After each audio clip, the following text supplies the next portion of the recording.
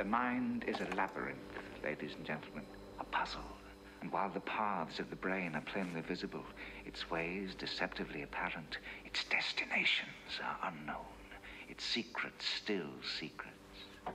And, if we are honest, it is the lure of the labyrinth that draws us to our chosen field, to unlock those secrets.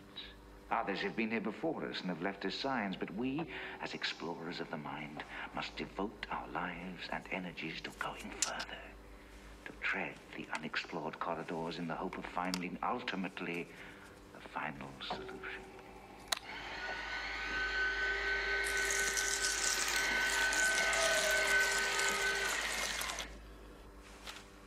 We have to see. We have to know.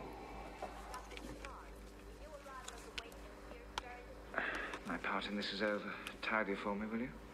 Kyle, come with me. Now, this case, Kyle, interesting but delicate. A very traumatized girl, a witness to multiple murder involving members of her own family. The police brought her here hours ago, but she was lost beyond reach. And now she's back. What tales, I wonder, will she bring us from the other side? She'll probably be suffering. Kyle.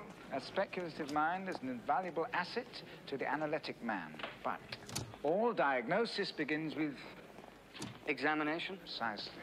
You must win from them their trust, draw from them their story, and take from them their pain. Easy! No! Take it easy! No, listen! They're gone! Whatever you saw, they're gone!